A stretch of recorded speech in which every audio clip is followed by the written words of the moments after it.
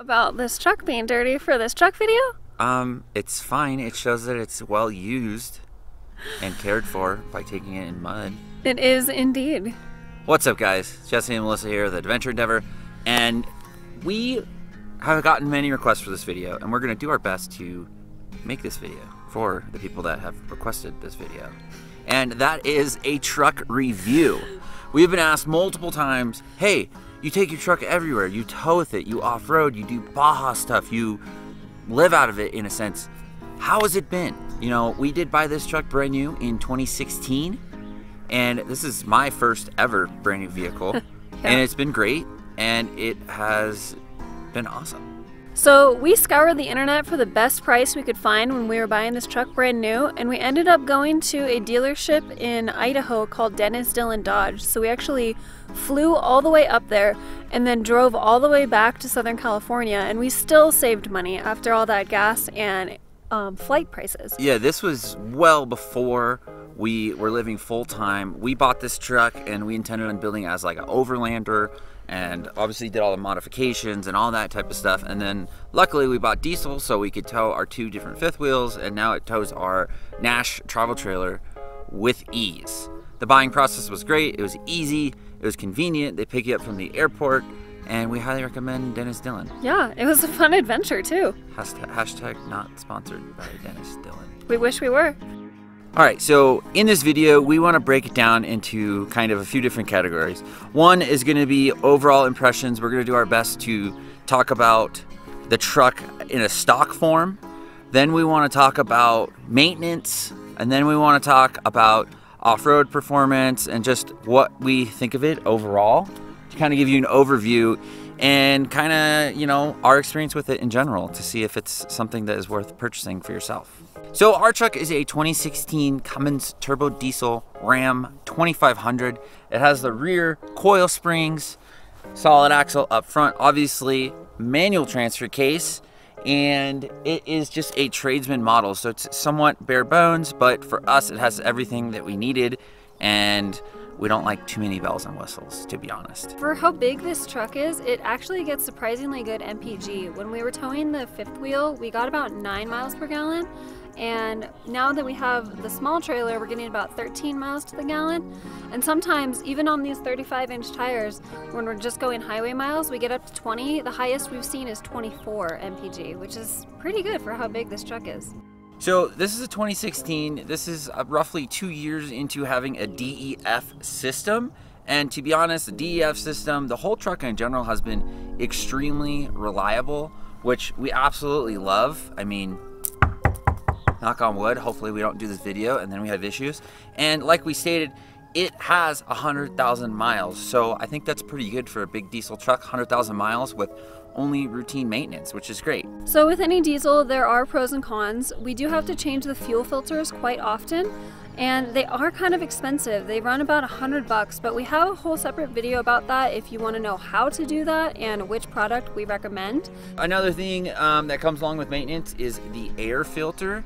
I imagine because we off-road so much, they tend to get clogged up, and the sensor for them is actually very sensitive, which is a good thing because it lets you know. We'll get a sensor every so often and it says service air filter. We'll take it, we'll clean it out, put it back in, but then when that light comes back again, you just have to do another cleaner. We're always off-roading, we're always boondocking, we're always in the dirt.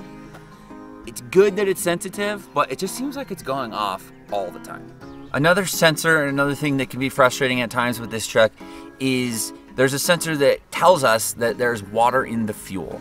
Now, we know, we do the fuel filters ourselves, we know where the petcock is, we know how to drain it. From what I've read, the sensor is just extremely sensitive, which is a good thing, but randomly you get it coming on and it can just be frustrating, and there's really nothing you could do. I've read that you can replace the plug, but it's just so sensitive that it just comes back. So something to be aware of if you're looking to get one of these trucks. So this right here is one of the main reasons we drove all the way to Idaho. We really wanted a manual transfer case in this Ram because we knew we'd be doing a lot of off-roading, and we could not find one in California. So Dennis Dillon had one, and they had great prices. And we absolutely love this in comparison to the electronic shift. It's had zero issues, it's been super reliable, and that's all you could really ask for. Next, category. All right, so now we want to talk about the upgrades that we've done to our truck to make it more livable and more customizable to us long term, more off-roadable.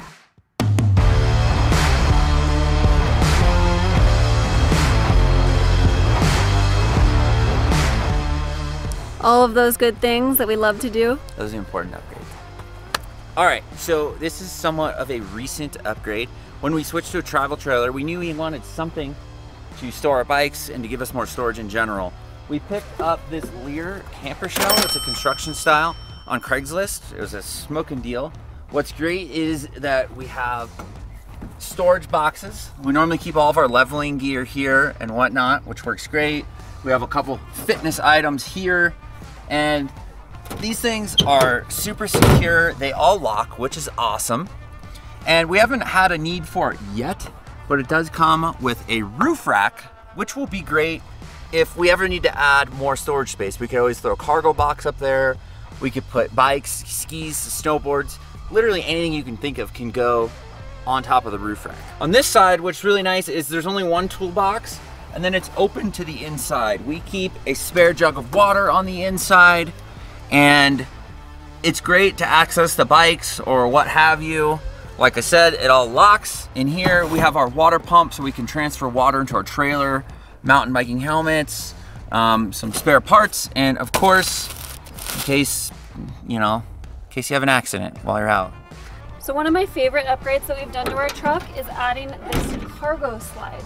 It's been great. I am pulling uphill and there is some water on there, so it makes it a little bit more difficult, but it actually is really easy to pull out, and it gives us better access to our mountain bikes. I can hop up in there more easily and disconnect and pull them out. We keep our smoker right here, which is really great since we don't have a big underbelly anymore in this new trailer. We were able to mount our traction boards right here, just up against the side, since there's a lot of anchor points. And now with this toolbox, we actually have put our snowboards in here as well. So we've got one right here and one on the other side with all of our snowboarding and snow gear inside a bag. And then we have a 7-gallon water jug strapped in right here as well. One of our favorite upgrades, obviously, is our Carly suspension. Up front, we did a leveling kit, which is roughly 3 inches to level these trucks out. We have 2.5-inch pin top King shocks, and they have been valved multiple times. You know, we love off-roading, and it would not happen without this suspension setup.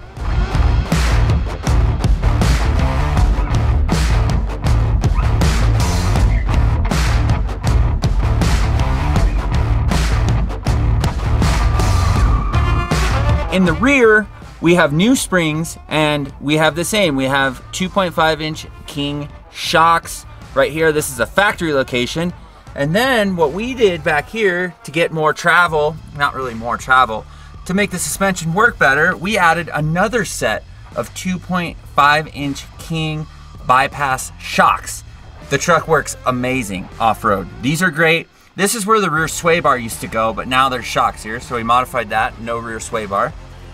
And then for towing, we added some airlift airbags. I believe they're the 5000 model. We'll link it below.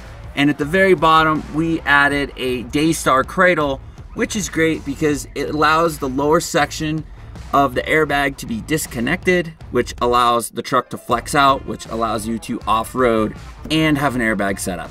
We have a video on that as well. We will link that below. Another thing we've added that's been super critical and helpful with off-roading has been these rock sliders. They were installed by our friends at TT Motorsports and the Fab Lab in SoCal, and let me just tell you how many times these have saved me when I've been off-roading, protected the lower part of our body here. I love these too because they make it a lot easier to get in the truck. Next thing that's super important is a good wheel and tire combo. We went with some Wild Peak made by Falcons, the AT3s. They have been great considering we off-road so much and we tow. The tread pattern is just perfect for us, and we have some Method race wheels which have been great as well. Overall, we love this setup.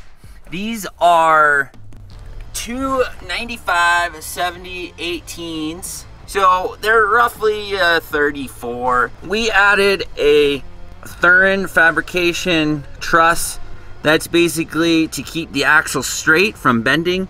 We off-roaded so much that it actually is a concern and it is a problem that happens with a lot of these trucks. So we went ahead and we had the Fab Lab in Simi Valley, California add this bar right here with these gussets. We have a video on that as well. We'll link that below. Obviously, when you're going off-road, you got to air down your tires to get better grip, better traction. So we installed some onboard air compressors. We actually mounted them right here under the rear wheel well, and there's two dual is two 450C air compressors. They have been great. We use them to air up the tires as well as the airbags, because we air down the airbags when we go off-road too. We installed an air chuck right here, and there's one on the other side as well. So we have an air chuck on each side, and then we installed this switch panel. We have our air compressor, we have our little amber lights, we have our light bar, and then we have one that does nothing. Obviously, with towing, a super important upgrade is going to be a brake controller. Our truck did not come with one factory. We installed this when we got our first fifth wheel. It's a Tago Nashi. It's been great. It just syncs up. You can change the levels, plug and play, really easy. We'll link it below. Breaker 19. Obviously, especially now, it's extremely important because we have separate vehicles. We have radios in both vehicles so we can talk to each other. This is a Kenwood race radio. We have an antenna mounted on the roof, and this thing is awesome. It's a VHF. The range is extremely far, crystal clear, super simple install. I love this radio. This thing's awesome. That's a big 10-4 rubber ducky. So we think it's super important to be hands-free when driving, especially towing. This is a Scosche magnetic mount.